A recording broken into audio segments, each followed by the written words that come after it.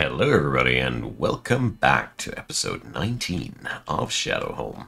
So today, finally, I think the outer perimeter here will truly grow under our caress.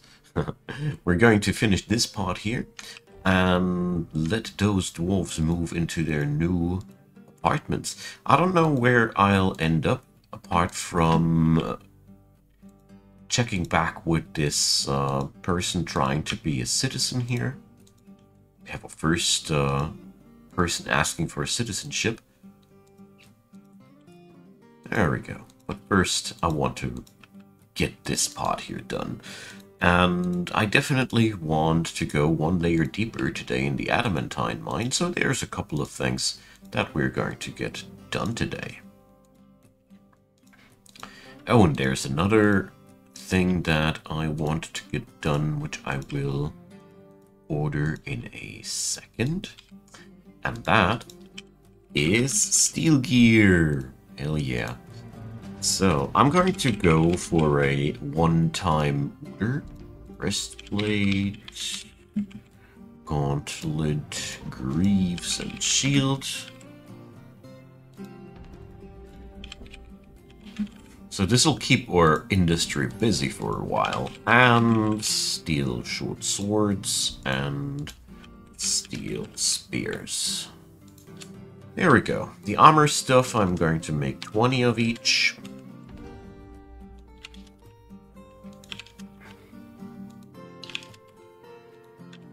There we go. The weapon's not. Alright. So that was the other thing that I absolutely wanted to get done finally, so we can get our third and maybe even fourth squadron ready. Okay, Desktop Palm Clasp, or Palm Clasp, yeah, it's Palm, I guess. Who are you? So, oh, somebody from a former fortress. It's quite an interesting question for me, why this guy is asking for citizenship like this. Usually they just migrate into your city. This would mean, if I understand the systematics of the game correctly, that this guy at some point left our place to become an adventurer? I can only assume at this point what this all is about, but, well. There goes my idea. So, let's see. I will finally get down to lay down some glass blocks here.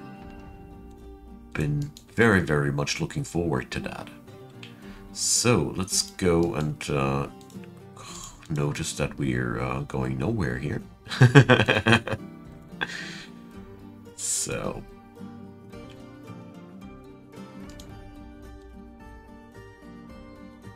now let's try it again. Oh, come on, you guys. Is this some sort of a weird conspiracy? A cyclops. Alright. Going to eat that guy for breakfast. Or that lady. Whatever. Oh, look at that. There's even diamond there in the wall still that I have overlooked. How could I? So, let's do this, finally. Alright. I want to get at least some parts of the glass floor down.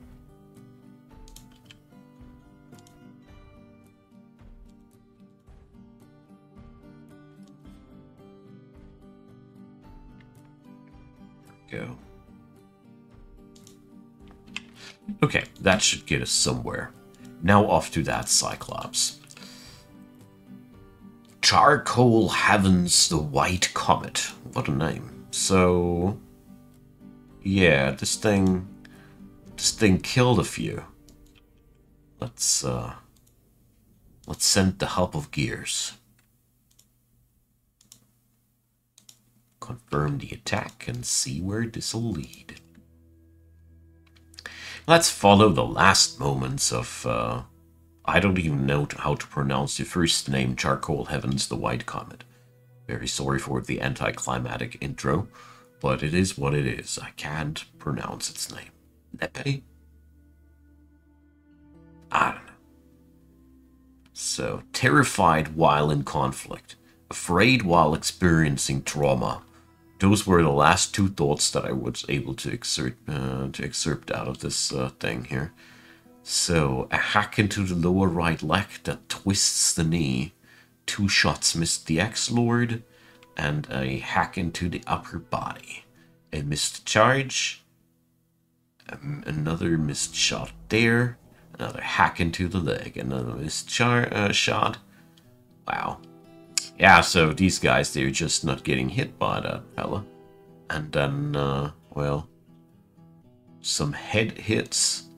Well, we don't need to witness this in all its gory details, but it is pretty clear that this thing didn't stand a chance. As I have expected, in all honesty. Cyclops are relatively harmless enemies, in all honesty.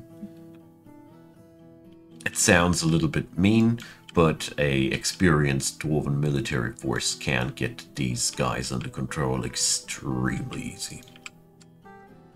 I wasn't afraid about anything happen whatsoever, just so you know. Alright, we have all our minecarts together. It's time to... Wait a sec, not this. It's time to flick the switches. Because I want to build some more magma workshop there. Speaking about magma, there's some... Yeah, alright, let's get that canal digging going right there, right now. Oh boy, there's more. We could tap into 2 veins at once. Alright, it's obsidianizing those holes in the ground. Pretty much expected that, in all honesty. That's good, that's good. It's freeing up territory quite quickly. I appreciate that. This is, as far as my personal impressions of adamantine mining go, one of the best things to happen.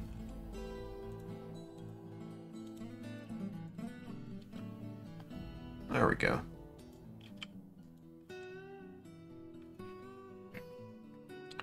Because I don't need all these holes in the ground anyways. We're going to pump it dry eventually, I guess. But, well, not now, obviously. Good. How's work going outside there? Yeah, it's glacial, right? Yeah. Just as I had expected. But I mean, at least we're making progress. It's just something I need to be patient with, I guess. But the new apartments have been partially claimed. A couple of free bedrooms remain. Let's see. I want to monitor this to see how much extra bedroom space I really need. Don't want to do anything unnecessary here. So let's get her scrying down here. There we go.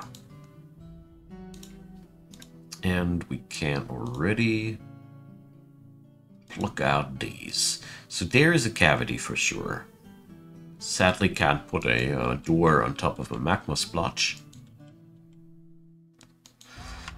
And there's the endless killing of the Chaos. Our battle-hardened veterans here. I guess everybody of these has a couple of burp kills by now. There we go. We even had the honor to witness one of these. I gotta say, I am very, very happy with my decision to have my military stand here in the entrance tunnel like that. It seriously kept so much annoyance off of me. It's really nice. I didn't expect it to be such a potent solution to many, many problems, is all I want to say. Okay, now, here. Let's flip that switch back. And this gives us the ammunition to make 4 more magma workshops.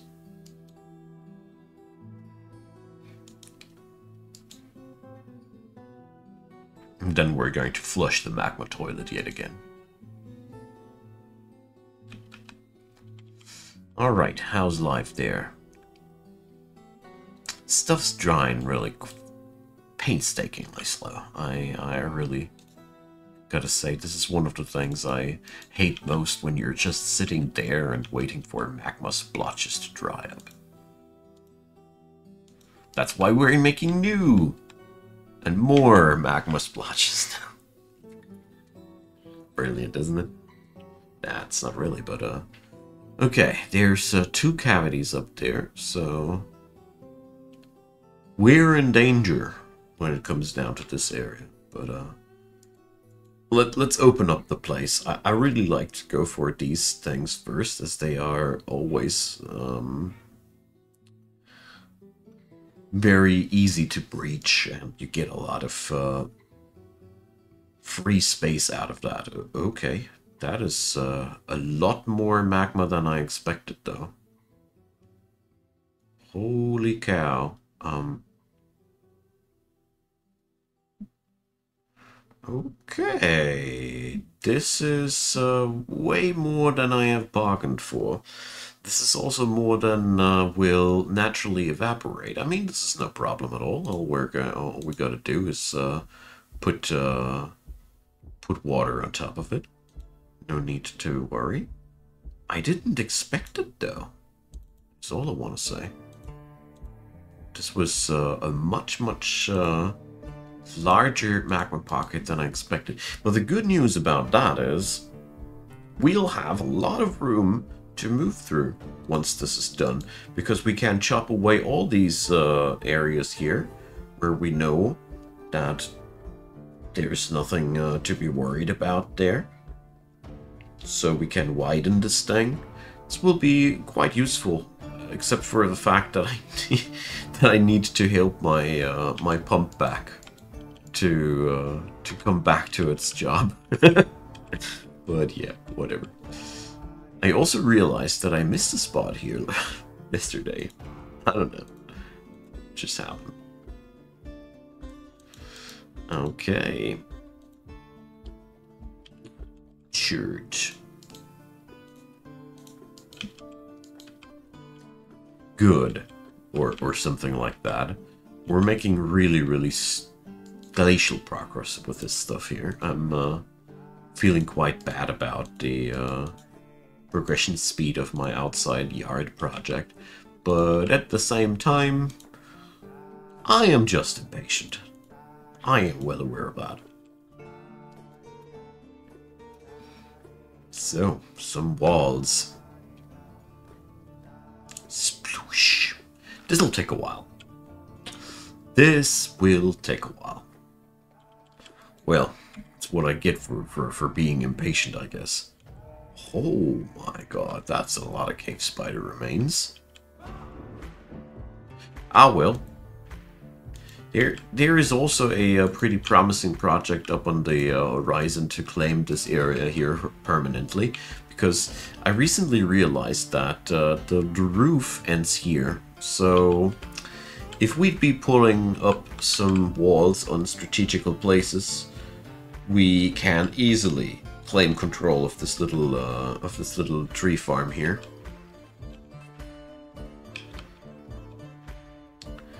I mean, if I go into these directions, the vertical axis grows and grows.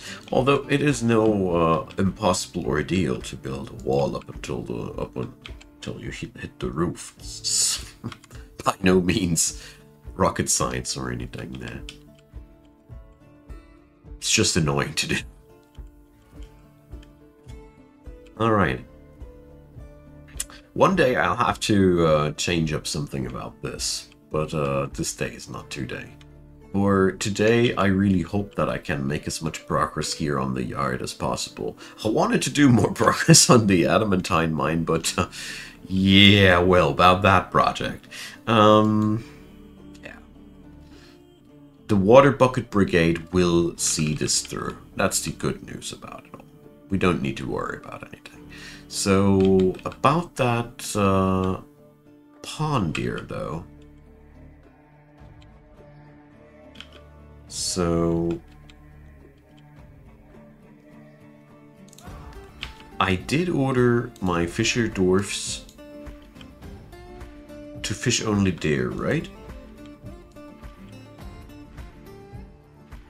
Now, I did never realize whether or not there was a notification about us being able or unable to fish there. So, let's see. Oh, man. It's gonna be impossible to find any fishing tasks here. Fill pond. Oh, I can search by now. So, prepare a raw fish. Doesn't look like they are going to fish anytime too soon on my underground pond, though. Uncool, guys. Uncool.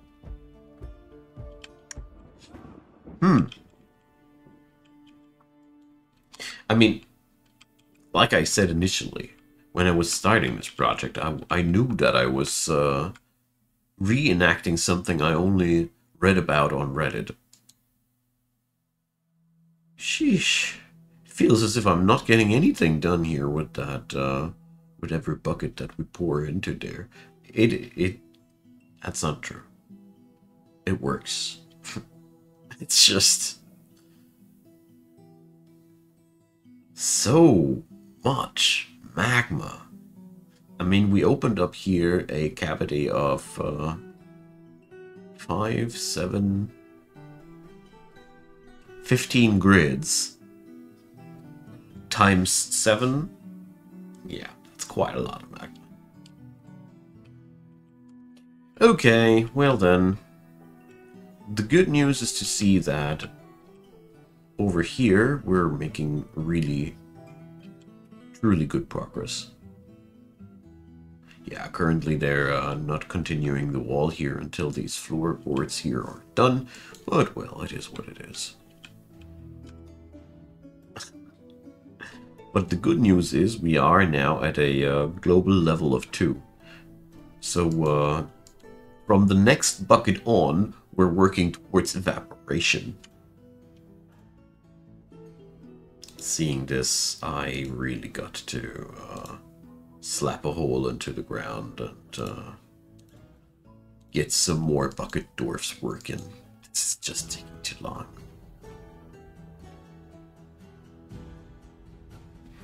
With 2 more people working on this, we will have this job done much, much faster.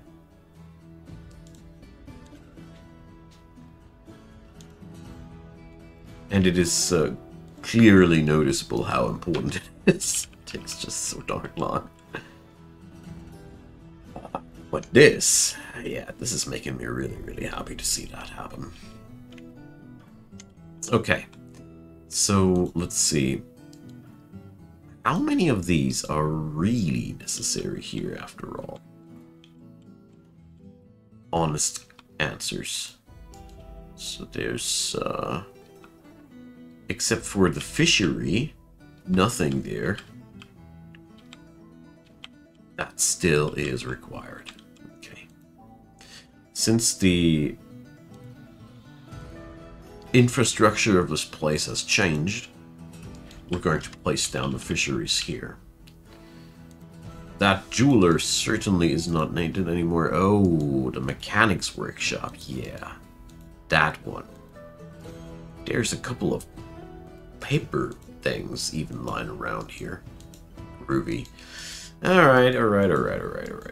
So, about the mechanics workshop.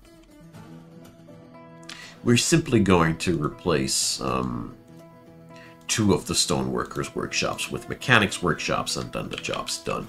I don't need to sweat it on this end either. I just want to make sure that we finally got rid of all this old clutter and finally make things nice.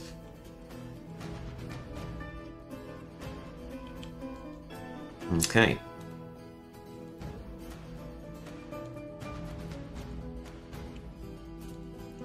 There we go.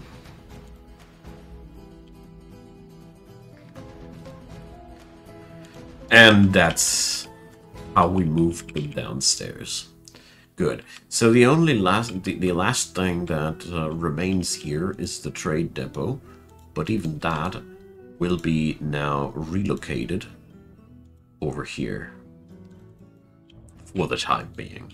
I want to give it another place at the end of the day, but for today, I finally want to get this place carpeted, you know, aka get some stones on the floor.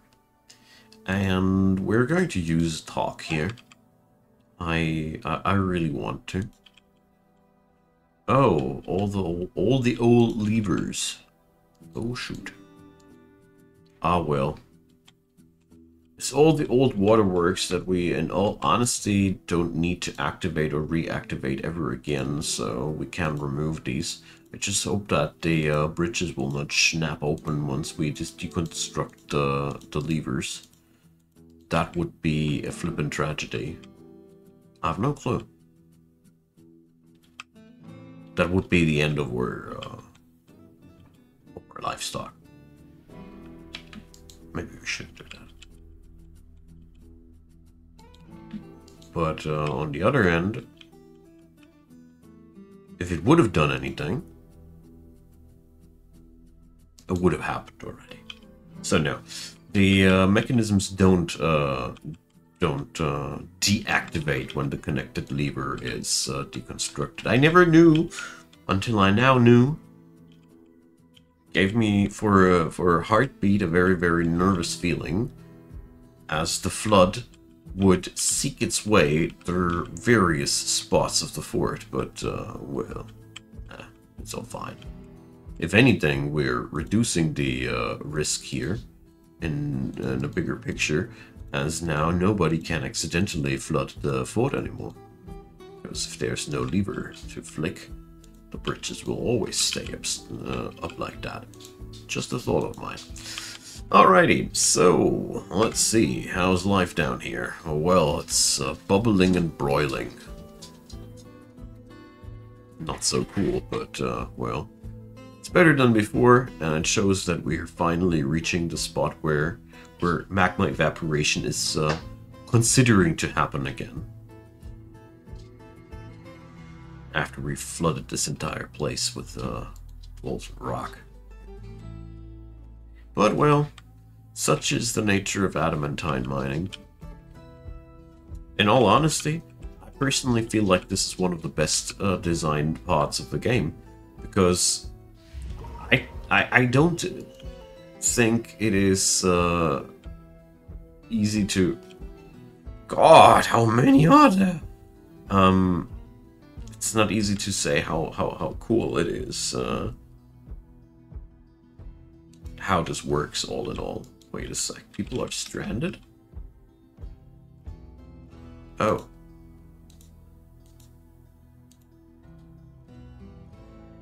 Whoopsie. It's basically like Dwarven Minesweeper. That's pretty cool.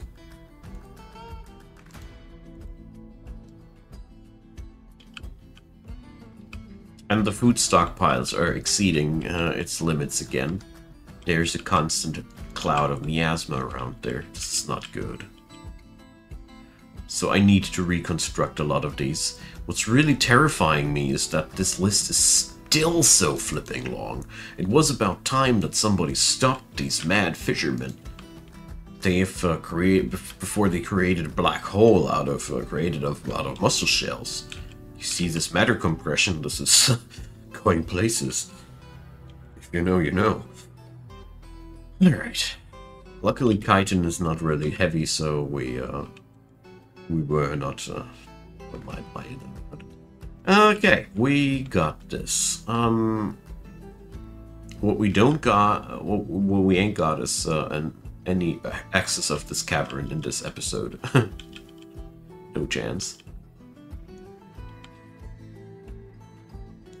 I mean, I'm afraid, I'm worried about the well-being of the person building this. Because this list is still worryingly long. Sheesh. Definitely worth to atom smash these.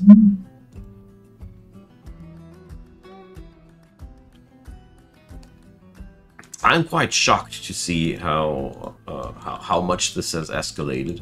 I mean, they're even here. And a few of them are here.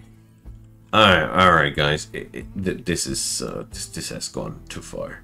We need to crunch these mussel shells before they form a unholy abomination or something like that. This can't happen. Just me making up things. Just like I need to say that. Yeah, we're going to make the smasher happen here. I think this is a really good location for an atom smasher. I rarely use these, but in situations like that, I do. I really do. And I'm disappointed with my underground pond. Did I do anything wrong? I really wonder. There's, according to everything I have learned about this topic, we should be able to fish here. Yak leather shield. Good job. Let's ogle at that. So, menaces with spikes of yak leather and clear diamond. Okay. On the item is an image of 2 circles. Okay. Simplistic, I like it. So, we can now stop the bucket brigade from bucketing because we have reached the point of evaporation. Doesn't really necessarily get faster from here, only because we decided to pour more water on it. Rest is just over time. Most of the grids here are now on a 1. The rest will be just happening. Good. So at least that. What happened to the magma carts? Everything's fine with the magma carts. Also here. Good. Love to see that a few things are just working on out as intended.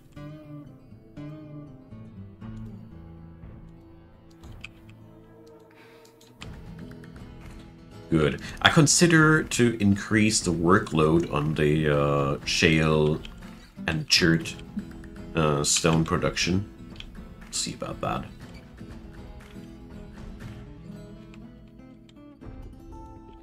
Alright, what I'm doing next is I'm just going to crunch a few of these shells, as we obviously have too many of them.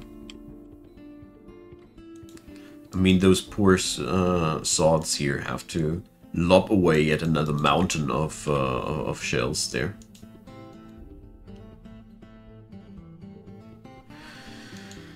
But all in all, I am very happy with today's outcomes, as we have successfully reached our way here into the next layer. This is really good, and while it took us surely some time, no sugarcoating here, but at the same moment it opened up a lot of territory there. So we can now carve away these nooks and crannies here without worrying about anything, because we can already see all the connected walls there. So all of these parts that I'm carving away are safe to carve away, which is pretty cool. You rarely have that luxury. That's all I can say.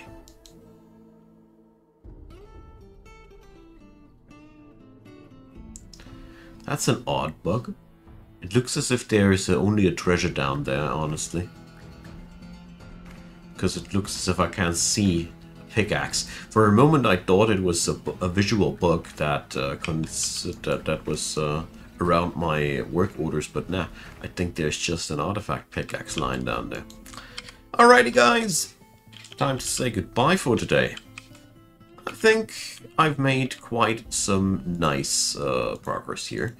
we are tidying up on all ends, and I really appreciate what's happening here. I still wanted to reorganize that kitchen area, as it clearly does not stand up to the challenge, you know? It's just not yielding enough food and all.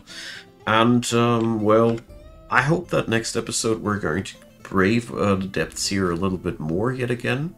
I mean, I think we made a really, really good step forward. I am just a little bit of an impatient little guy right now. So, but when am I not? Drop me your comments down below. Thanks for watching. Leave a like, leave a subscribe. Check out the description box with lots of other Dwarf Fortress goodnesses are happening for you. And of course, feel free to support the channel via the given links down there. I'd be really, really happy to have you.